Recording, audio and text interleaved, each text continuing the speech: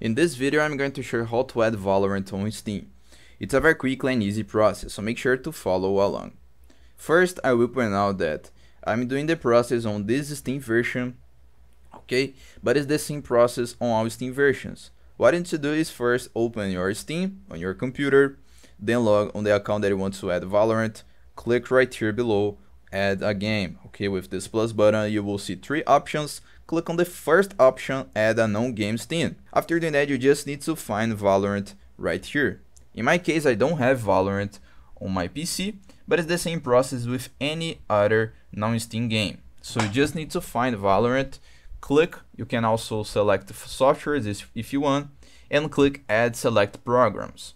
If your Valorant game it is not here, you just need to click browse and find where your Valorant is installed.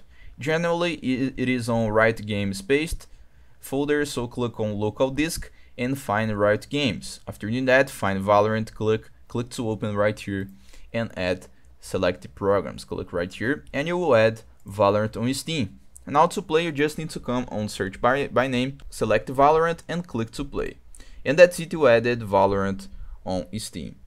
I hope I helped you on how to add Valorant on Steam. So if this video helped you in any way, hit the like button and subscribe to our channel to receive useful tips.